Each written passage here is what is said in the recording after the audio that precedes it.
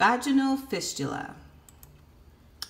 So this is a fistula. It's defined as an abnormal opening between two organs.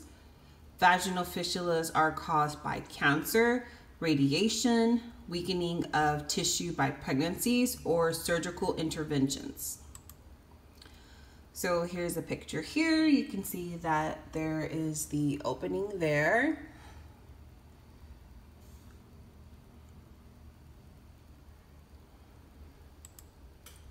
Clinical manifestations. So fistulas are recognized by their exudate, which has a distinct odor of urine or feces.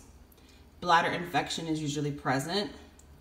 So you have your vesicovaginal, which is constant trickling of urine into the vagina. And then you have rectovaginal. This allows feces and flatus to enter the vagina. Your assessment: patient reports the presence of urine or feces from the vagina.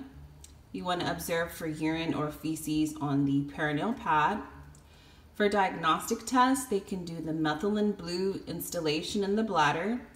They can also do IV pyelogram or cystoscopy to assist in locating the fistula, and then your basic pelvic exam.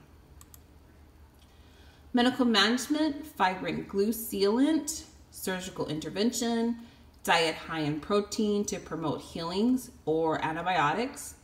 And your nursing interventions: you can do sitz baths, perineal pads, douching, and protective garments. Those are necessary.